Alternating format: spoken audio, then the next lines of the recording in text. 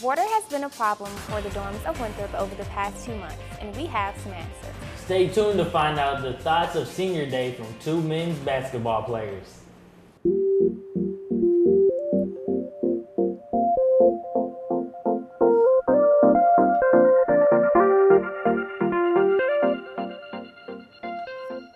Welcome to Winthrop Close Up. I'm Markayla Johnson. And I'm Morgan Lowers. The first 2 months of the spring semester were a little rough for a number of students. Winthrop has had 3 water pipe leaks, a burst, and since the start of the new year. The first pipe burst in the courtyard, displacing about 80 students while the rooms were under repair. A second leak occurred when a sprinkler broke in Richardson Hall, flooding the 7th floor before it was fixed. And finally, a quick fix was needed to repair a leaking pipe in the lobby of Lee Wicker Hall. Sounds like a lot, but it's really not that much. When you have a campus our size, we have 60 buildings and 2.4 million square feet, and that's a lot. So you have a lot of opportunities for pipes, both inside of buildings and underground. Having 3 pipes leak in 2 months is concerning, but they have all been due to unrelated incidents. According to Hardin, prices are not tallied on all of the repairs, but it is estimated that it could be in the 6-digit range. Organizations on campus collaborate and answer frequent questions about the head covering worn in public by some Muslim women on World Hijab Day. The Muslim Student Association and Zeta Sigma Chi Multicultural Sorority Incorporated celebrated World Hijab Day in the DeGiorgio Campus Center. World Hijab Day is an event that is geared towards creating awareness about those who wear hijabs. Student and faculty had the opportunity to ask questions about things that they might not understand about the hijab. So when other people come forward and they have that want to learn, or they have that interest and that awareness, it's a very close thing to my heart, per se, because they're going and they're learning about the hijab. The 2 organizations will continue to celebrate World Hijab Day with an event in Dina's Place going more in depth with history of the hijab. Both of the organizations said they will have more events throughout the semester, so make sure you're on the lookout. Many people may not understand the significance of wearing a hijab. Reporter Taylor Simpson shed some light on the Muslim tradition. Reminder of the mission that I carry on my head and shoulders. The Winthrop Muslim Student Association held an event on Hijab Day with a speaker and 3 panelists telling their experiences and knowledge about wearing the hijab and being Muslim. It's a day where other non-Muslims do wear hijab in solidarity with Muslims women, just to educate people more about hijab. It's just a choice for Muslim women, and people should respect that. People get the choice to try it and just feel how it feels like wearing the hijab. Muslims come from all over. A recent Winthrop grad became a Muslim in 2002 and tells the power of wearing the hijab. This is our protection. It makes us feel honored. It makes us feel powerful. Because we're not objectified by what hairstyle we have, what color our hair we have, or how our hair is styled. We are powerful because we're not judged by that characteristic. With many misconceptions about Muslims, the president of the Muslim Student Association wants to clear up those misconceptions and also wants peace. It's not forced upon us. We choose to wear it, and also it's a beautiful thing to wear, in my opinion. I actually enjoy wearing my hijab, and also I wear it to please God.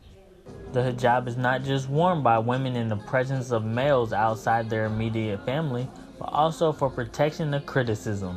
I'm Taylor Simpson, Winthrop Close Up. The event was very informative for the non-Muslim community and allowed Muslims the opportunity to clear up the misconceptions of the hijab.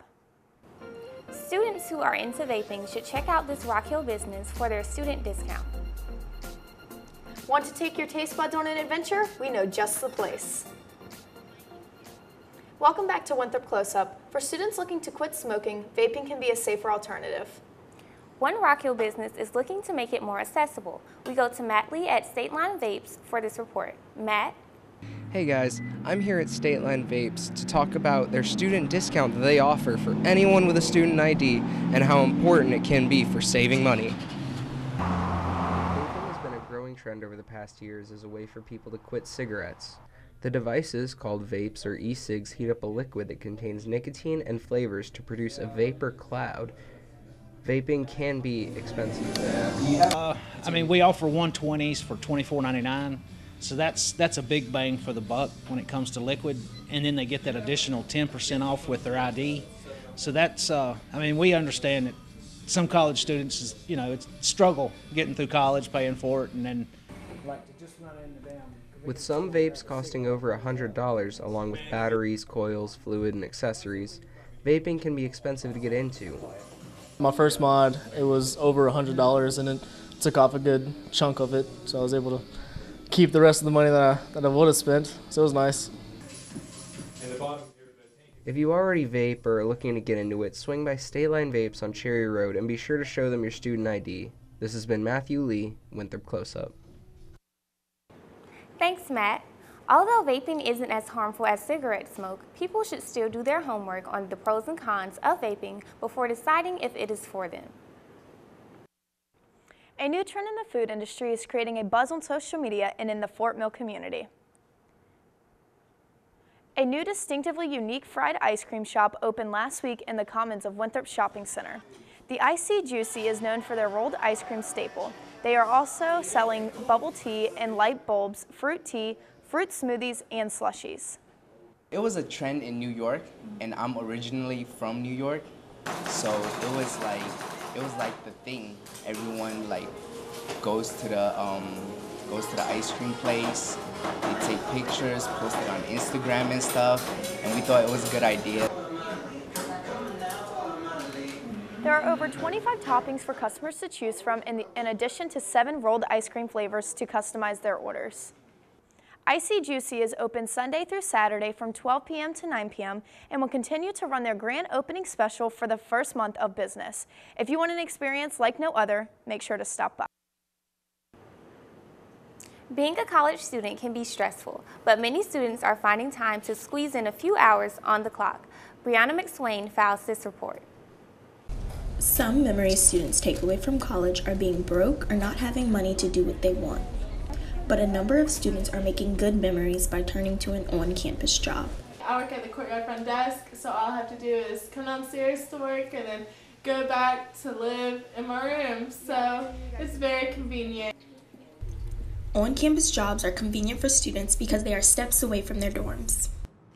Winthrop University offers many on-campus jobs, such as resident assistants, student directors, desk hosts, and many food places that are always looking for new employees. On-campus jobs are not only convenient for students on campus, but also those who live off campus. It's most convenient for me. So when I get out of class, if I'm already here, it's easier to say, okay, well, I'm going to go pull some extra hours. Instead of having to go home, change, go to that job. Working on campus definitely has its advantages with the closeness of being on campus, but there are some downsides. Some disadvantages of working on campus are you can only work a certain amount of hours in a week, so it's really hard. Unfortunately, on campus, you're limited to the amount of hours you can work on the job, but many students say they would rather few hours than no hours. I'm Brianna McSwain, Winthrop Close Up. If you're looking for an on-campus job, just go to the Winthrop University website and search jobs.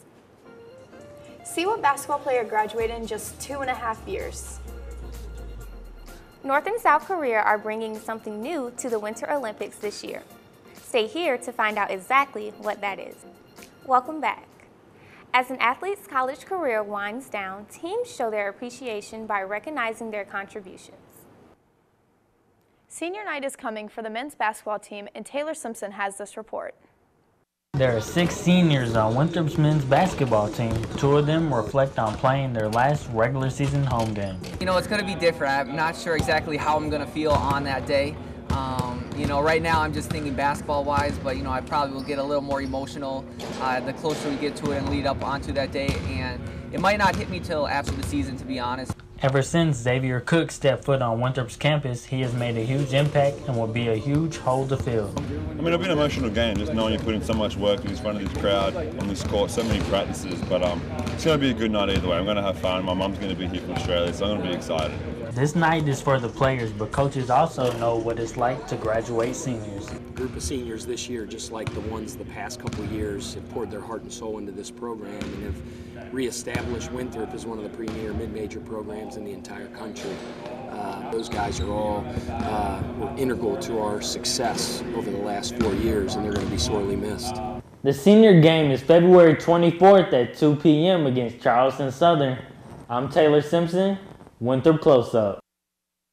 Make sure to be out there for the games to support those seniors.